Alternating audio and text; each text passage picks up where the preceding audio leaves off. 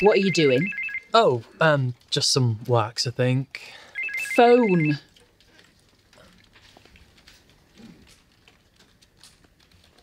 You know what they say? You shouldn't put anything bigger than your elbow in your ear. Should get them syringed. My hairdresser used to do that. Don't know if they still do. I had it done once. It hurt a bit. But you wouldn't believe the amount of gunk that came out.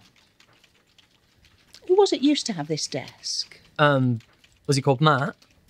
Matt. That's it, Matt. Oh, he was lovely. You know, he started here to help out over Christmas. We kept him on because we had a lot of work coming in. By the end of February, he was full-time. And by June, he'd been seconded by head office to manage Crawley. Do you know where he is now? Crawley? Ghoul. Area manager. Covers Scarborough down to King's Lynn. What he could do with pivots is nobody's business. You see, he wanted it, Nathan. He had desire and belief, Nathan. Do you have desire and belief? Well, you know...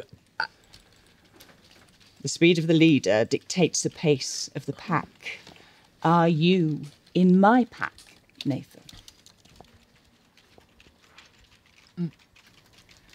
Anyway, let's crack on, yes, and wash your hands.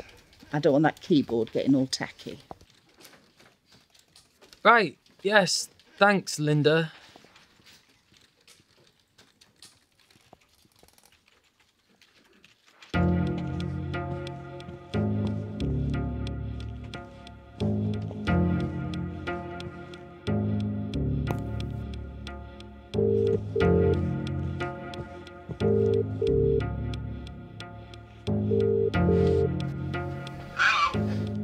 All right, mate, it's Nathan. Yeah, it's a new thing, but they start putting the caller's name on the screen when someone rings. Yeah, very good. Look, I need you to be deadly serious. I'm in a bit of a mess. Is it Alice? Has her girl found out? No, and it's nothing like that, and I never did anything with Alice anyway. More's the pity. No, listen. Promise me you'll just listen properly to me and you won't take the piss or act around, yeah? I really need your help here. Okay, I'm listening. Look, promise me you'll just listen to me and then talk normally to me about it afterwards. Yeah? Is it you not? Because I don't want to hear nothing about your not there. Fucking promise me! Dave? Yeah, alright, calm down. Go on there, boss. Right. Well, this afternoon, I was in the office and I think my pen has gone inside my ear and right inside my head.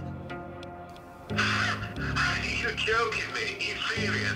Your pen has gone in your head. You promised me you'd be sensible! Listen, I thought you were going to tell me you had cancer or something, not that you had a pen in your head. Dave, what do I do? I think it's gone right in and...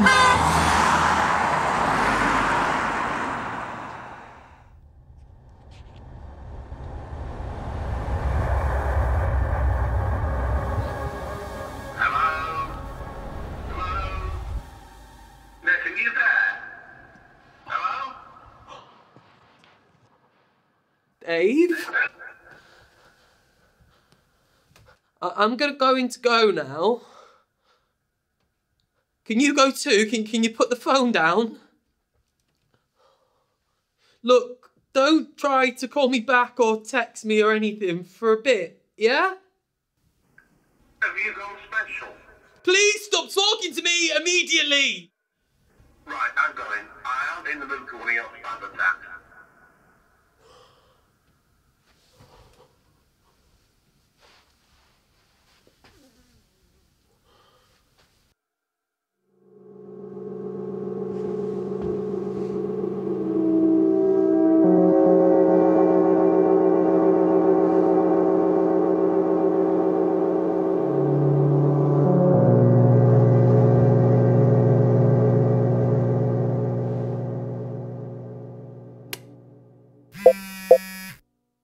Mr. Tomes, we cannot just make an exception. You have to follow the procedure. You must call reception at 8:30 in the morning to be given an appointment. And please do not shout at Mary. She's only doing what she's been told to do. If it really is an emergency, you should have called the out-of-hours number or gone to A&E. I know. I'm sorry. I lost my phone. I'm late for work. That really is not an excuse. But you're here now. So, what's the problem? How can I help? I think there's something in my ear. Is it wax? No. Well, I mean, there might be, but no. I think something's gotten in. A foreign body? Yes. Well, maybe a few foreign bodies. Right, well, we better take a look then, hadn't we? Which ear is it? Okay. Okay, and... Ah, yes. There is some redness that I can see in there, but overall it's quite clean, actually. I'm assuming you use a cotton bud, yes?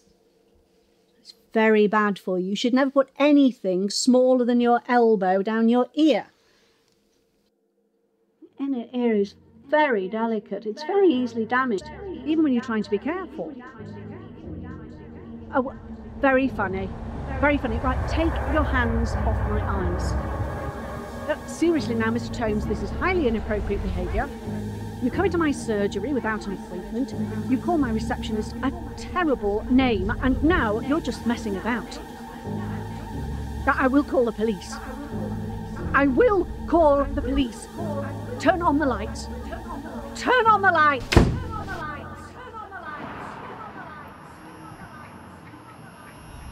Mr. Tomes. Mr. Tomes. Would you kindly release me, please? This is false imprisonment. I shall speak to my MP about this. I shall be certainly writing a letter to someone. I could sue. I really can sue, you know. Please. Where have you put me? Will you please kindly release me? I have to get out now. I can't stand any more of this.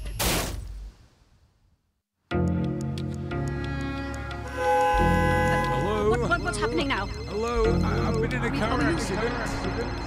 We're moving. I can feel myself moving. Oh dear God, we're going down. I'm blind. Where am I going? Where am I going? I can't hold on to anything. It's all dark. Please let me out. I don't like it in here. Wait, no, not dying. Bowels of hell are you taking me to? Heaven. Just please let me out. I've been a good boy. Dear. I've lived a good life. I don't know what's happening. I've got vertigo, you know. But I said sorry. Mr. Tomes, please. Why are we moving downwards? Oh dear God, the smell. Why are we moving downwards? Oh, I think I might vomit. What's that smell?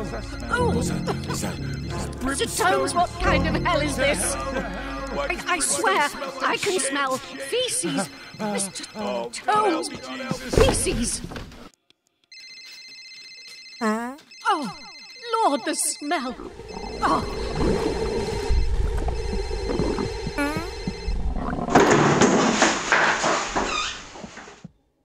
Nathan. Go on, get back. Nathan, you're late again. I'm going to have to give you a file note. You're letting people down, you know. There's plenty of people want your job. You're not indispensable. No! Stay in!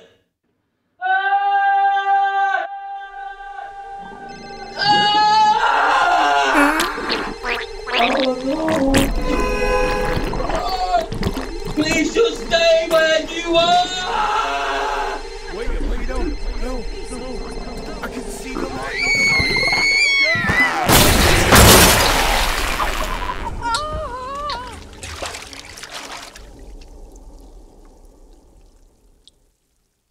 Oh.